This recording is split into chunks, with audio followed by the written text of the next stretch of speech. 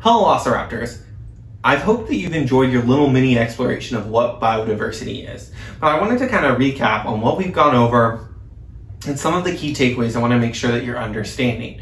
First, remember biodiversity is this large category of variation in life.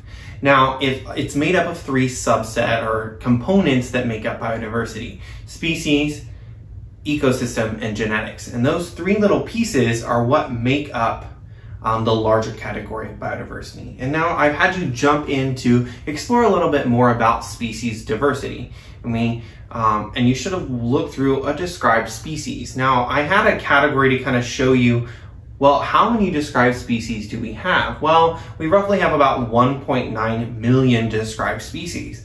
And that seems like a lot, but most of the time students guess astronomical numbers, but we really only know about 1.9 million. And that is also shown that when we look at how many estimated organisms or species there are, we estimate that there's somewhere between 30 to 100 million. Well, that's one big range of estimation on how many organisms there actually are, but also that means that we know a very little small piece of what organisms are actually present here on Earth, which means we have very little understanding or a limited understanding of the biodiversity present here on Earth.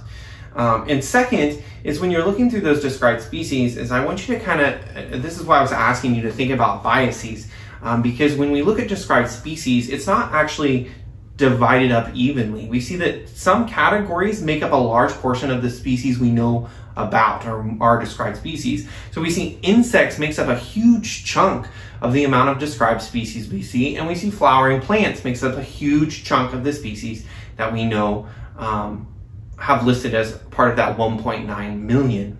Now, and some biases that might be associated with that is we think of insects, there are a lot of insects, tons, and they're easily accessible. So that might be why we're seeing a huge concentration of our described species are insects, because they're easily accessible.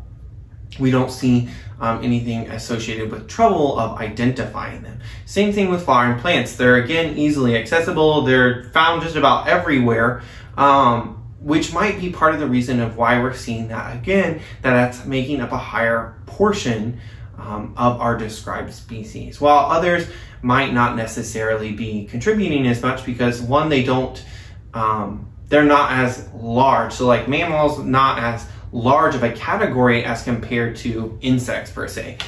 So kind of looking at that graph with a skeptical eye to understand the perspective of where it's coming from. It also is translated into the next chart or set of charts, which are showing you what we actually know about the estimated population. So in terms of insects, right? Insects makes up the most of the described species. However, when you look at the percentages, we really don't know that much about the total insect population. It's a relatively small subset that we know in relation to what it looks like in the described species category. And when you look at vertebrates, you see the opposite. We know a large portion, roughly around 70% of the vertebrate population we have understanding of.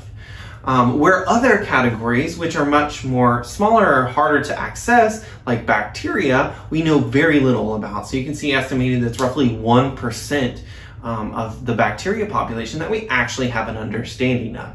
And that's what I want you to take away, that so insects and flowering plants make up a majority of that described species. So of that 1.9 million we know. But when we look at the understanding of that species category as a whole, we see that vertebrates we know a lot about. Vertebrates we know a lot about. Mollusks we know quite a bit about.